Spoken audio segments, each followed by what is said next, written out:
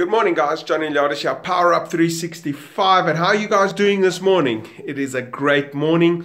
I just had a great Power Up session with a company, and I want to speak about value today. A lot of people are going after the deal. They're going after, I need new clients, I need sales, I need new business. But I want to speak to you guys about value once you get the business. You see, you need to understand that you only make money by providing value to your client.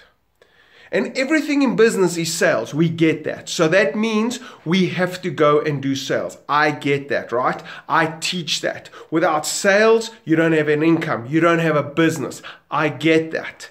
The question is, what happens after you've done the sale and you are doing the revenue, but there's no value? And this is the most difficult part, I think, of a consultant, of an accountant, of a lawyer, of any business. Even businesses with products. Because if that product is no longer adding value, you need to ask yourself, you need to get feedback. The market will give you feedback. The market will give you feedback. So if people aren't happy anymore, they're not willing to pay the price and that, then you've got to ask yourself, anytime someone's not willing to pay the price for what you are charging, anytime that happens, that means he feels that the value you are giving and what he's getting is not worth it, right? And you've got to ask yourself, one, am I really getting value? You know, a lot of times I go into clients and I believe I am the best at what I do. I don't believe there's no one in this world that is better doing what I do in businesses. I'm a success strategist. I go into businesses, I turn them around. I have an accounting firm that goes and does the numbers of the firm. I do believe I'm the best. But a lot of people can look at that and say, but that guy is arrogant. Let me ask you this. Would you want a guy to be consulting in your company? Would you want a person, a lawyer, to providing you legal services? Do you want a guy that to providing you a service or product that believes is not the best? Then you need to go and get the best. That's why I believe I am the best at what I do. But to earn that right to believe that you are best, you've got to understand value. And value is about, am I adding the value that I need to add to this client? You've got to be honest with yourself. You've got to listen to the client. You've got to look at what you're charging and what the client is getting. This whole thing that you need to have one price, a price list and one price for every single client, it doesn't work really, because it depends all on the value that you are bringing to that client. So I believe on a value price list. What is the value I'm bringing to that client? So let me get to my point. Once you've got the sale, once you've got the client, once you're doing revenue, once a guy's paying you, there comes a time when you've got to assess every single client relationship.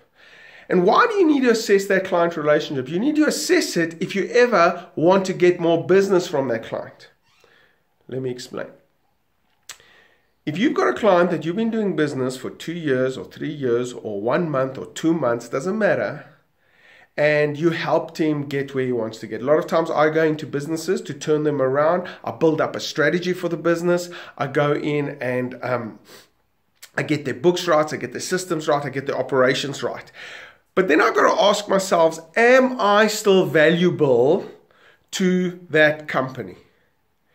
And if you are not valuable, it doesn't matter how confident I am, it doesn't matter that I believe that I'm the best, I might have done what I needed to do, and now I'm no longer valuable in that business.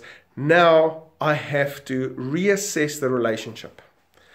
You've got to always reassess the relationship, always.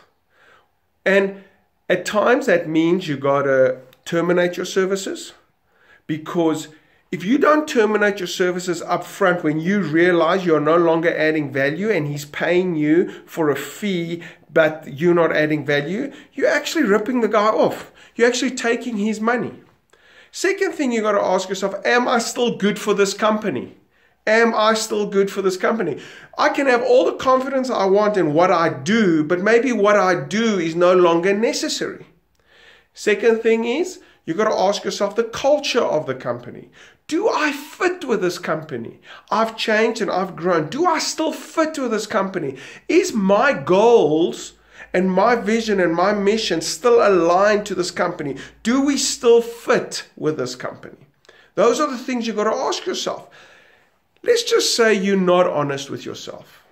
I believe you're doing a disservice to your client. Do you really want to burn that bridge? Because maybe one of these reasons are true, but they are true now. That doesn't mean they're going to be true tomorrow. And what happens if you do go to clients and say, listen, man, you're paying me for this money. I'm not, I don't see that this company can afford it, or I don't see that I'm adding the value to this company anymore. I think I should. You can either find someone else who can do it cheaper and get the something that's done, but cheaper doesn't mean better, but under the circumstances, that might be the right thing. That might be the right thing, because you've paid the fees to set up your companies, you've paid the fees to set up the structures, you've paid up the fees to get where you want to get to. Now, you might not need such a technical advisor, or you might just need someone to be doing processing, and you can get that for cheaper.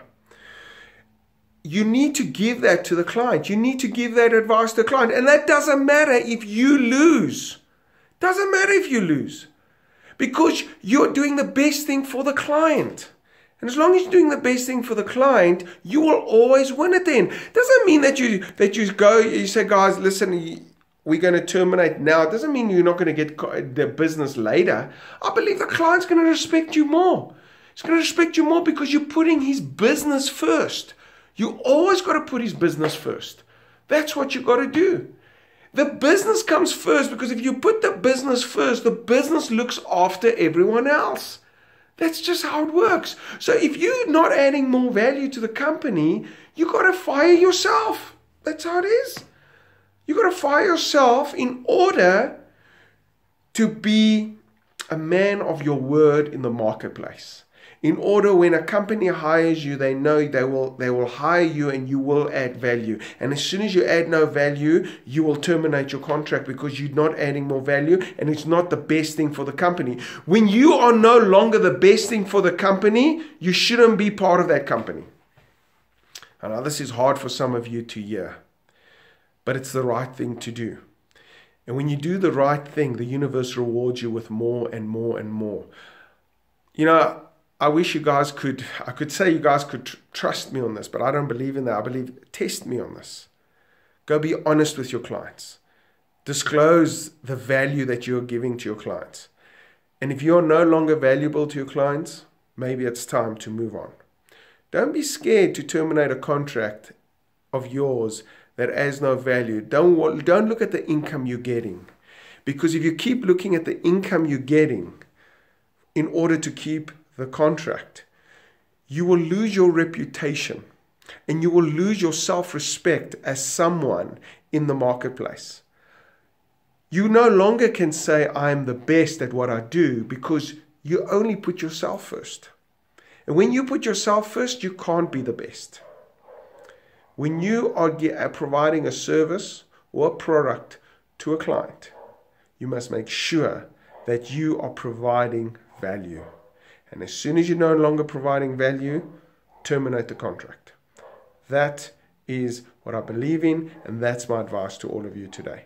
So guys, with that, have a great day. Go out there, assess your business relationships with your clients. Go out there and assess, are you giving value to your clients, customers, with a product or service that you're providing? And if you're not, maybe it's time to move on.